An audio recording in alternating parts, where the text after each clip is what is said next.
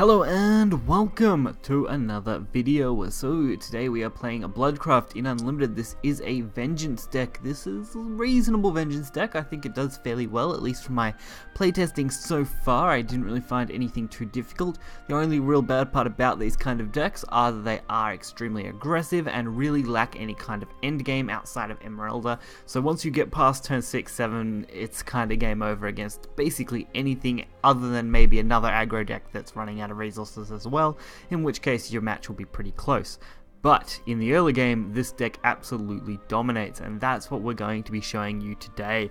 So first off, I would just like to say, before we get right into this video, if you haven't, you can go check out all my Unlimited videos for Dawnbreak Nightedge. I have a new playlist created. It will be updated frequently with these decks, so be sure to check that out. There's also one for rotation, so whenever rotation videos go up, they'll also be added to that playlist, so you can check that out there. Newest videos will always go into those playlists for Dawnbreak Nightedge, and we'll have a new one every expansion, so I can keep all those playlists neat and tidy for you guys, or you can just go back and watch stuff from older expansions too. So hopefully you guys will enjoy that, and we'll get right into it. Game 1 is against Shadow. Shadow is pretty popular, especially things like Adam You Reanimate. Seems to be doing quite well, and that's actually what we'll be covering in next video, so be sure to stay tuned for that one. I'll give my thoughts on what kind of deck Adam is at the moment. So we start off with a pretty solid hand, you know, a 1-drop, 3-drop. The Emerald is not here or there, but having that 1-drop against Shadow extremely important. Being able to keep their followers at bay is extremely good in their early game. Of course, going against a turn 2 play is extremely difficult if they go straight into Staircase and then into Skeleton Key, because then you need a direct counter, but in this situation we're not too bad off, especially since we drew Razery, which is going to at least kill the Spelliness immediately, even if we have to take 1 damage.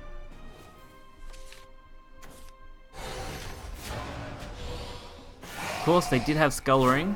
I think I said Skeleton Key before, but Skull Ring is what I was talking about. Skull Ring is absolutely crazy for Adam builds. Getting 3 followers on 3, well sorry, 2 followers and a amulet sets up really nicely. All you need is 1 card on the board on turn 2 and you're right. So if they had played a Staircase into the Skull Ring, would have been a different story.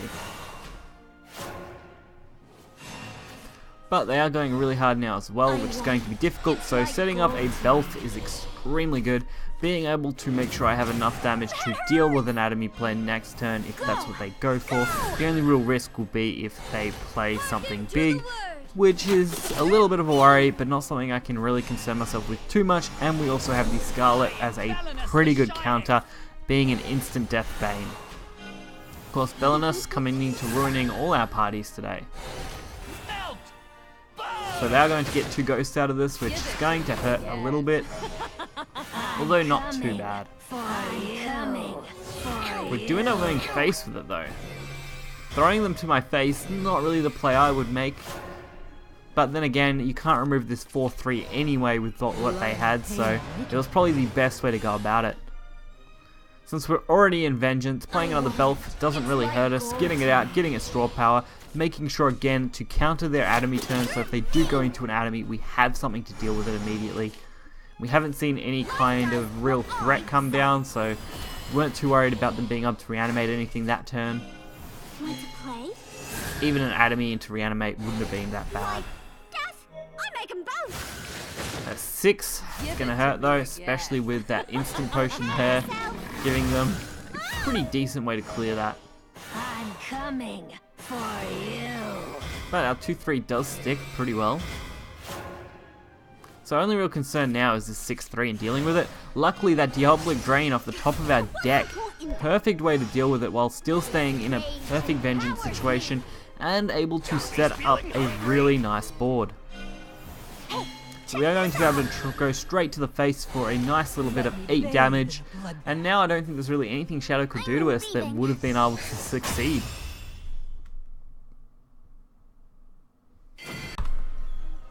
So next up, we've got Forest. This match, let's just say, was interesting. When we get to the end, you'll see exactly what I mean by that, but we'll let it play out and see where it goes first.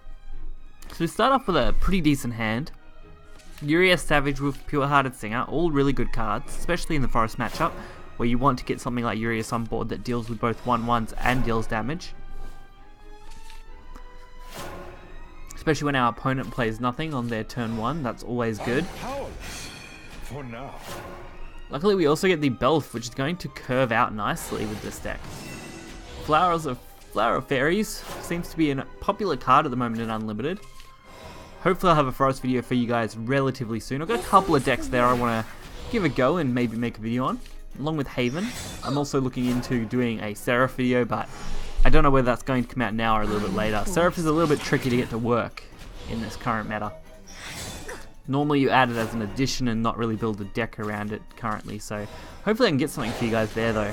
So doing pretty well. I can trade into this pretty okay and still get a nice board out of it. It's a pity I had to get rid of all of that extra damage I could have had, but dealing with that H and Elf was just too good. So Flower of Fairies, giving them a card. Goblin Mage coming down, searching out probably Roach. I mean, that's 99% of the time what they're searching for.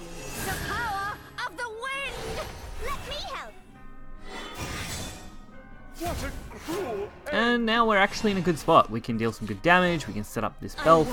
I was really tempted to go for the Spiderweb Imp instead though. I thought that would have probably been the better play, just because putting myself at 10 does put me at a massive risk going into the more mid to late game against Roaches. That was a risk I was willing to take, knowing that I've got a decent heal and a Spiderweb Imp to set up a little bit of a defense line. I was at least going to take the chance. Chance of death being wasting their entire turn 5 also isn't too shabby. Now we get a chance to play this Dark General along with probably a Urius or Spiderweb Imp just to really set up the board. Spiderweb Imp being the better option to avoid being roached down, but we get a nice 8 damage, putting them right within lethal range next turn. I mean, if they don't clear this board, it's going to be disastrous. Cassiopeia though is a great way to do it. Pinging most of the board here. Get a nice spread though, leaving up majority of what I had. Will intoxicate you. My life ends. Now, if I had have thought about this turn slightly better, I might have tried to just go straight into Spiderweb Urius, because then they would die to anything that was played. Instead, I did just play a single Urius, which was probably the wrong move, honestly. Because I could have guaranteed a lethal, which would have been better, so I'm sure you guys will flame me in the comments, as always, for making that play there, because it definitely wasn't the better option. Urius would have been the best to do there. Unfortunately, we do take a couple of Roaches. If they had have done this is where it is. They missed their Evo. Beginning to Evo their own Roach, leave me at 1 health, and letting themselves die. It was just absolutely tragic when this happened. They thought about that turn for so long and then didn't end up killing me. So the final game for this video is against Haven. Haven is another reasonable deck in Unlimited, at least from my testing. I personally prefer Elena because I actually love playing Elena Haven, and Tenko Shrine really helps that out just to make it a little more enjoyable. While not top tier, it's definitely a strong deck. But depending on what Haven you go for, there are so many different variations now in Unlimited that you can play, varying degrees of success with them, as you'll probably see in some of my future videos when I delve a bit more into Haven and see where that takes us. But we get a reasonable start, getting the Urius out on 1. Not always the best thing against Haven, but also not the worst. I mean, usually Urius is better follow-up immediately to Beast Call, but in the situation of my hand, I really just wanted to get a 2-drop out over just playing a Goblin, so I think that was the better way to do it. Plus, we can now go for the Savage Wolf, and they did still go for the Beast Call, so all we gotta do is keep this Urius alive to gain its value. Of course, Jeweled Priestess is a little bit of a pain. It is going to give them some increased draw, or in this case, Black Diamond, dealing 2 damage to the enemy leader and restoring 2 to our opponent. Looking for those heals, so makes me think they're definitely aiming for an Elena deck, especially since the proc is going to be on the Beast Call at the same turn, so I can definitely see where they're taking it. Fortunately for me, I can go for some good damage, and if I clear out this 1-2, I don't have to worry about it really wrecking my board. And Bird-Keeping Disciple's a weird choice there. Probably not what I would have went with. I mean, they were probably hoping to have Elena, I guess, but they really needed to deal with this board, so they were forced to make a decision, and that decision just happened to be to do this. Luckily, Diabolic Drain is going to both heal us and remove this, but really want to get some value out of this first, being able to just play a few things out, not have to worry about losing health before just dropping the Diabolic Drain. Since I'm not worried about spending 5 on our Diabolic Drain next turn, I'm free to just keep that at 12 happily and not worry even if they don't take me down. So 6 health left and a full board to deal with on turn 5. Not the easiest thing for Haven to do. Really needing to have something strong on this turn. I mean, that's good, but I just don't think it's going to be enough. And it also means I can use my Diabolic Drain again. I also could have, just purely because of the fact that they left up a really decent card, honestly, leaving that Black Diamond. I actually completely forgot that it will deal damage to me, so I wouldn't have had to worry about my Diabolic anyway, but this worked out nicely. I can deal with it.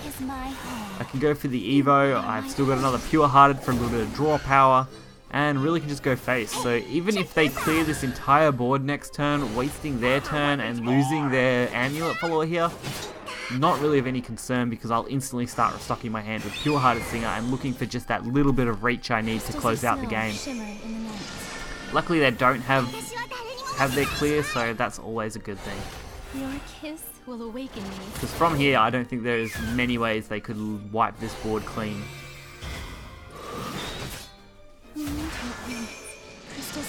They would need to have at least a banishment to survive this, and that's not a banishment.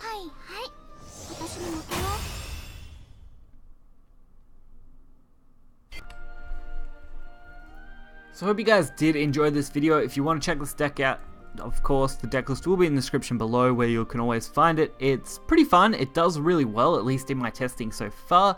And it's really, really budget orientated. I mean, we literally have 5 legendaries, 2 of the new Vania, 3 Belfs. Belf can also be obtained in the beginner deck, what are they called? Sorry, the structure decks, or whatever you want to call them. I've completely blanked on what they were called now, but the pre-builts, that's what I was looking for. Pre-built decks, you can buy Belf, so if you guys don't have it, or you're just starting out and you want to spend a bit of money, this isn't a bad option if you are looking to play unlimited. Belf just has that decent value as a card, but of course, just for some fun, I mean, it's reasonable, it's pretty cheap, and not too bad on the ladder right now. So if you want to check it out, again, deck list description below. Be sure to hit the like button and subscribe, and I'll catch you guys next time. See ya.